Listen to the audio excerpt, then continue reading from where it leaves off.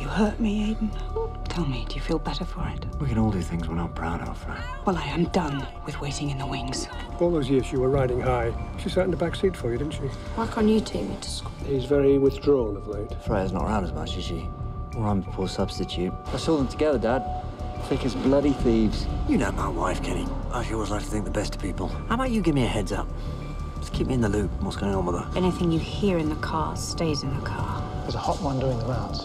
That Babish has rented office space in Victoria Street. Hashtag Leadership Campaign HQ. This Twitter thing, it's not Aiden's handiwork, is it? He'd never stoop that low. No, you're right. He'd never put you in harm's way like that.